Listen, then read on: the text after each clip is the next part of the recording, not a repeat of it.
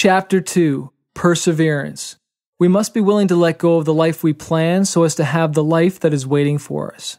Joseph Campbell. That's it, I'm doing it. I told myself one last try. I was in downtown Toronto wearing nothing but my white and gray camouflage cargo pants dripping with sweat. My friend had been holding the camera for more than 30 minutes while I tried to land the same trick over and over. I had gotten a few tricks on film that day, a nollie kickflip and a 180 heel flip, but the switch frontside 180 kickflip was the one I really wanted. Sometimes my left foot would be on the board, but my right foot slipped off. I just couldn't land it. I love filming skateboarding videos, and I still do, but I was aware of the risks. We were running out of time, and any second the security guard might come and kick us out. I rolled up to the stairs focused and determined to land it. My wheels left the marble concrete, and in midair I noticed my board wasn't rotating all the way around, but it was too late. I'd already committed. I landed primo, all my weight on the side of the board with the truck's axle digging into my left foot. I immediately fell to the ground in pain. A few seconds later, I got to my feet and limped up the stairs thinking I'd be okay. I wanted to give it one more try. I got back on my board, but I couldn't handle the pain. I tried walking it off, but it hurt too much. For 15 minutes I sat there waiting, looking up at the sky, hoping and praying the pain would go away. Every time I got up and tried to put weight on my foot, I fell over in agony. Our skateboarding session was over. I had to sit on my skateboard while my friend pushed me back to the train station to go home. It really ticked me off. Toronto is similar to New York with its crazy drivers, so I sat on my board, cradling my busted foot, trying not to get run over by a car. Once we got on the train, we replayed the tape and watched my trick on the camera. We cracked lots of jokes about me falling. I wish I could show you the clip from the video of the fall that literally changed my destiny, but I accidentally taped over it. That's how little importance I gave it at the time. The way I saw it was just a bad fall. I'd be better tomorrow, ready to skate flat ground at least. The next day, when I rolled out of bed and put my feet on the ground, a sharp pain shot through my left foot. I fell back onto the bed, grabbed my foot and said, "You've got to be kidding me." I limped around the house all day, but I was still optimistic that my foot would heal up fast. A few days later, I could walk on it, and I did get back on my skateboard. But every time I tried to do a trick, the painful pressure on my left foot stopped me. Finally, my mom convinced me to go to the doctor, but I only went as a last resort. I remember sitting in the office for what felt like an eternity, waiting for the physician to come in and tell me what was wrong. After examining my foot, he told me it wasn't broken, but there must be internal bruising. The way he said it sounded like no big deal, it's a bruise. I'd be fine as long as I didn't skate on it for a week. 1 week turned to 2, and then 2 weeks turned into 3, and then a month, and I still wasn't better. It was at that moment I felt like my dreams were completely wiped out.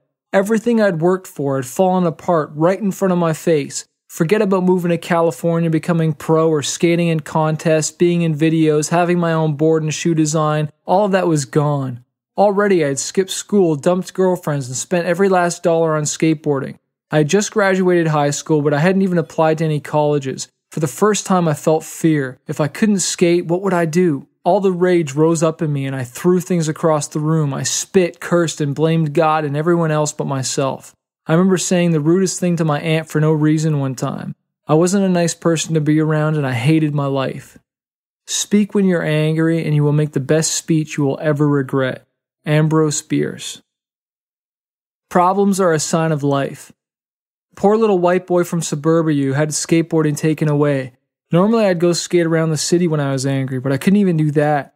I started thinking of all the terrible things I could do. I thought about drinking or doing drugs, but I knew it wouldn't make me feel better. I felt like I'd just fallen into a dark pit and it took me months to climb out of it. I thought about my father who had committed suicide when things got tough. He didn't know how to handle it. I can't say I've never thought about it because the truth is when I was younger the idea ran through my mind a lot. At one point I even saw a psychiatrist to help me talk out some of the problems. Suicide is a permanent solution to a temporary problem. There will always be problems no matter what stage of life you're at. Dr. Norman Vincent Peale said, "Problems are a sign of life. The more problems you've got, the more alive you are." Many people run from problems instead of facing them. It's those that stick it out in the hard times and remain steady who grow. Suicide isn't the answer. Your life is worth living and we need you. I may have been in a dark place, but I wasn't a failure until I started blaming other people for my problems. Don't give up. When I think of perseverance, I think of the story of the tortoise and the hare and how slow and steady wins the race. I think of marathon runners. I think about the kid whose parents gave him a brand new nice car versus the kid that worked all summer for it and bought it himself. I think of my widowed mom who selflessly raised 2 kids on her own. I think about getting bad news, falling down, negative thinking, and failing to achieve overly high expectations. And I especially think about being forced to rethink the entire strategy of your life due to unavoidable circumstances like an injury. In the last chapter, I talked about having the courage to start, and now I'm talking about something much harder: how to keep going. In my opinion, the reason you don't hear about some successful people for a very long time is because they were working so much. I used to tell myself that when I toured with a certain band, I had made it, or if I sold a certain number of albums, I had arrived. But my personal definition of success kept changing, and so I kept striving for more, growing and getting better every day. I just kept going. There aren't many at the top because so many people give up along the way. Sometimes people tell me they quit music because they had to get a job. I say they quit because they couldn't handle it. It isn't mean, it's the truth. They wanted security, not success. And sometimes success takes a very long time. Take my music career, for example. This is how it started.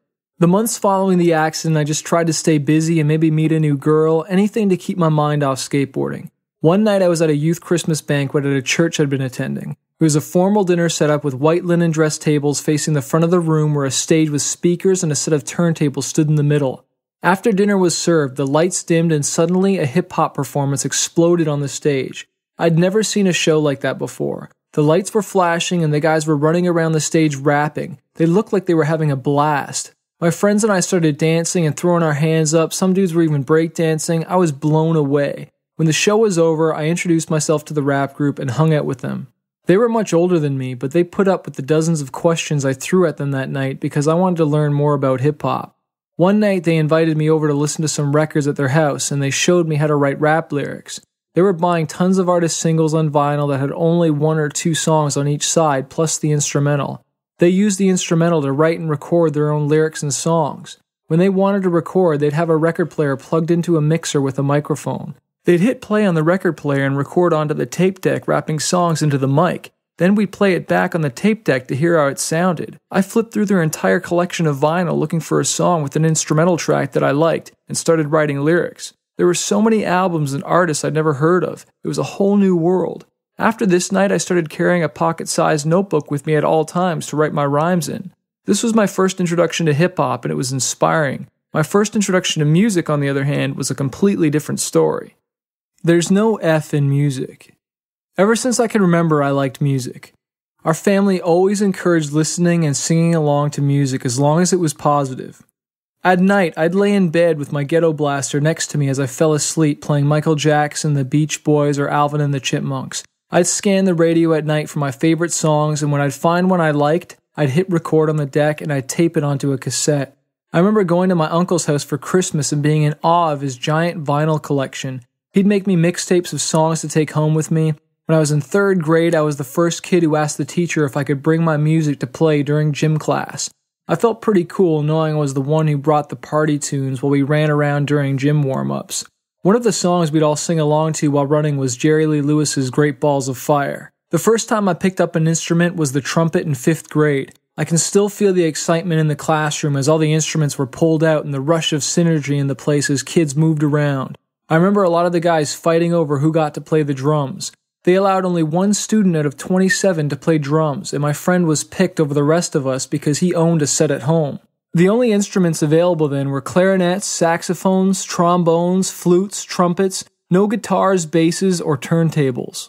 At the time, I listened to a lot of Nirvana and Guns N' Roses. I loved the rebellion and attitude in their songs. Had my teacher come into class with a guitar and started playing Smells Like Teen Spirit by Nirvana, the students' faces would have lit up instantly. I would have been like a fat kid in his cake, practicing all through the night, learning every riff to every song on the Nevermind album.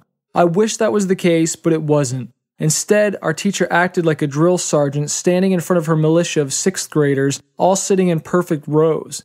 During test time, we'd sit silent with our sheet music in front of us while one by one she would go down the line signaling each student to play. I remember one day it was my turn to play and I saw my classmates giggling and passing around notes that said, "It looks like Chris is French kissing his trumpet." I was so embarrassed. Sweat dripped down my forehead and my fingers shook as I pressed one wrong note after the next. I felt like bending that trumpet over my knee, twisting it into a slinky, and smashing it through the window. In that class, we weren't taught how to express ourselves or our emotions, and we were never allowed to experiment. We didn't write poems or song lyrics either. It was completely one-dimensional. So I learned the trumpet and was forced to play music I didn't enjoy. I couldn't get good at it. I even borrowed a trumpet from my friend Bruce so I could practice at home, but I wasn't any good. Now I see why it was so easy for someone like me to slip through the cracks when I didn't immediately connect with what they were teaching. Before the year was up, I had tried and failed to play every instrument available, with the saxophone being the worst experience. Even the theory of music wasn't becoming clear to me. One day my teacher pulled me aside and said, "Maybe music just isn't your thing."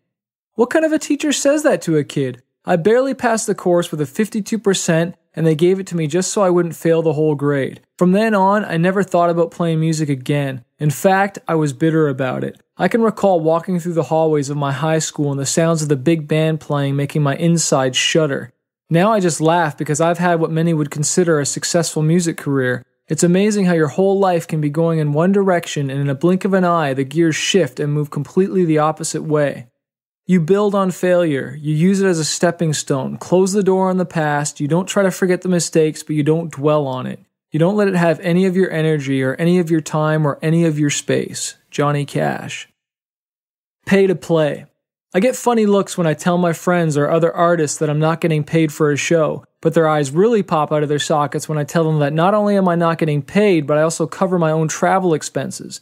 This is how the music industry works. Sometimes the only way to get on a larger tour is to buy on. To this day, I still buy on to bigger tours, and now bands are buying on to mine. Depending on the tour, it can be worth it, and you make a lot of new fans. On one tour, I paid $150 per show to the headlining band for a 15-minute slot, but it didn't include transportation, so I still had to pay another band to let me catch a ride in their van, on top of covering my own hotel costs. This was before I had a band and I traveled solo, so many nights I slept on hotel room floors to save money. To make matters worse, there were 5 bands on that bill, so we had very little time for setup, and I had to perform 1 or 2 songs in between the set changes. Every night, guys would disrupt my performance by coming on stage to plug in cables. They'd even bump into me while moving their gear around. It was absolutely ridiculous. Another time, I bought into another tour many years later and paid $1,000 a night, plus covered my own travel, hotel, and bandmates. But unlike earlier ones, this tour was very successful, and I would do it again in a heartbeat because I got to reach so many more fans and I was treated like a professional. If you can imagine it, right before I went on that tour, the company I'd quit called me to offer me my job back with an even higher salary. The easy way was staring me right in the face like a golden apple on a platter. Fortunately, I knew if I took the job, I would be giving up too soon. I decided to take the road less traveled. 2 Corinthians 12:9 says, "My grace is sufficient for you, for my power is made perfect in weakness." Sleeping by the side of the road less traveled. I will never forget my first tour across the United States with my friend Jeff Goring, driving from Toronto, Canada to Seattle, Washington. We were stuffed into a 2006 Pontiac Vibe along with our luggage, merchandise, and pillows like a tightly packed can of tuna. We had no GPS, just a map we picked up at a gas station and the road signs to guide our journey. Neither of us had ever done anything like this before, so we were super stoked.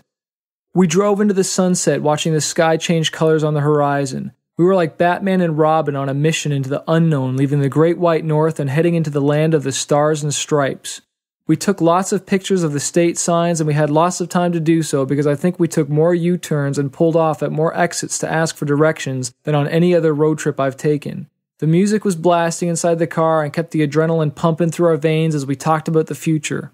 By 1 a.m. of the first day, we pulled over to the side of the road to sleep. We'd gone as far as we could and we were exhausted. It was a dark, dusty road with no light except for the moon. Every time a massive 18-wheeler sped past us, the car would shake, but I managed to find a comfortable spot with my pillow wedged against the driver's side door and was just about to fall asleep. That's when Jeff started moving around. He shifted position every 10 minutes. Finally, the racket he was making was too much. I lost my cool and yelled, "You've got 1 minute to find a comfortable spot and go to sleep." This was our first day and the first of many frustrating moments we'd have while we lived together on the road for the next month. On this trip, we played lots of hot, nasty festivals surrounded by crowds with tattooed arms and spiky mohawks. We got a flat tire, got stranded in the desert, and yet we still managed to make it to our last stop in Quincy, California without killing each other. This part of my career definitely tested my perseverance, my patience, and my friendships. The worst memory I have of touring was in New Mexico playing a show. When I landed, nobody was there to pick me up, and I didn't bring a jacket because I thought I would be warm, but it wasn't. I ended up sleeping on a cold bench for hours, waiting for the promoter to come get me. When I did finally get picked up, I was a shivering, starving mess. The driver took me to get breakfast at a smoke-filled cafe to nourish my scrawny frame. When I finally arrived at the venue, my bandmates decided to play a joke on me. They hid all my merchandise in the van and trailer so I couldn't find it. I was only getting paid $35 for each show, and without my merchandise, I had no other way of making money. After searching for my stuff and questioning every bandmate, I gave up and wandered into my room by myself and turned out the lights. I broke down and cried like a baby. I once heard a friend say to a band, "If you want to see if you're a tight-knit band, go on tour together." After the first tour, groups either break up or continue on for a lifetime. Almost there. We headed to our final show on the tour in Quincy at the Joshua Fest. We pulled into a campground a day early, and since there were no hotels, the parking area of the campground was our only option. Jeff had started calling me Grumpy Fest. He decided to make his bed outside with the chipmunks instead of spending another night crammed in the car with me. Jeff took his sleeping bag and pillow and lay down on the grassy floor under a starry night sky. It was quiet and we were both fast asleep until about 3 a.m. when he woke up to a clicking noise. It was the sound of the sprinkler system going off. Within seconds, Jeff was soaked. I had locked the car door before nodding off, so Jeff spent 5 minutes banging on the car trying to wake me. He was not amused. Despite this, we played a great show on the main stage at Joshua Fest, and after signing autographs, we jumped into the car. I squeezed the steering wheel tightly. My eyes were focused on the task at hand, driving 16 hours straight to Vancouver, BC. I was amped because I was going to see my wife for the first time in weeks, and we were just married. When I saw Melanie in Vancouver, it was like the heavens opened up, music started playing, and we ran to each other in slow motion, like a scene from a movie. I shared all the stories with her about being on the road, and we had some good laughs. Sometimes reward for perseverance is just being able to see your loved ones at the end of the journey. Stronger. I remember one time early in my music career after I'd quit my job, walking home from the grocery store with Melanie in a snowstorm because we had no car. Our fingers were bright red as we carried heavy bags of groceries back to our apartment. We had to count almost every item we purchased so we wouldn't go over our budget. In case there wasn't enough money in our account, it was so bad we had to laugh. We knew one day we'd look back and say, "See, we didn't give up and look what God's done." We knew God had big things in store for us. As the scripture says, "He who is faithful with little will be ruler over much." Luke 16:10. We just kept going. The man who wouldn't stop. I once heard a story of a 61-year-old Australian by the name of Cliff Young who entered an ultra-marathon in Australia that was over 500 miles long from Sydney to Melbourne. The day of the event, he walked into the registration area and was mistaken for a spectator, but when he received his racing number, it was clear he intended to compete. Critics thought it was a joke. Cliff Young told them that he was a farmer and was accustomed to running down his sheep night after night, sometimes running for 3 days straight to keep up with them. He was confident he would not only enter the race, but win it. The younger contestants thought they'd all leave the 61-year-old in the dust. The race began, and sure enough, the marathoners took off in a dash, leaving Cliff Young behind. But after a couple of nights, some of the runners stopped to rest while Cliff ran on. He shuffled on, keeping a steady pace, denying himself sleep for 5 days and maneuvering himself into first place to win the race. Cliff Young became a world-class athlete and a national hero in 1983 at 61. Some of the runners who were pulled off of the race for medical treatment gave interviews from the hospital, hiding under the sheets and essentially saying the same thing: "How do you beat a man who doesn't stop?" When I heard the comment, "How do you beat a man that doesn't stop?" it rang true in my heart and did something to me. Whenever I think that I can't go on anymore, God whispers in my ear, "Keep going, boy, I'm with you," and I get up and go again. Pressing on. What do you do when you're knocked down again and again? What do you do when your dreams start to fade? Do you quit and say forget it? These were the questions I asked myself. The longer I stayed down, the harder it was to get back up. That's why I pulled myself up and reached for another dream. Perseverance is not taking no for an answer. Perseverance is knocking on the door, and if no one answers, then kicking it down. Perseverance is reaching while others are falling. Perseverance is getting back up again and again. I don't know where you're at today or what your story is, but can I dare you to take another step? Can I dare you to keep moving and give it another shot? I'm living my dream because I persevered. Longevity is a key component to success. I had to reinvent myself around playing music instead of skating. I had to push through financial hardship and put in the hard work before I got my reward. I always wanted to live in California and skate. I'm not skating for a career, but I'm definitely in California skating. It took me 12 years for my dream to manifest, but I'm standing in it right now, and that's an amazing thing. I'm not the smartest or most talented person in the world, but I succeeded because I keep going and going and going. Sylvester Stallone. Action steps. Life doesn't always go the way we planned. When I was 18 years old, my skateboarding career came to a halt. If you were in a similar circumstance and your career took a sharp turn or suddenly ended, what would you do? Take time and write that down right now. Number 2, my biggest challenge right now is writing my first book. What is the biggest challenge in your life at the moment? Now list 3 ways you can respond positively to it. Write those down right now.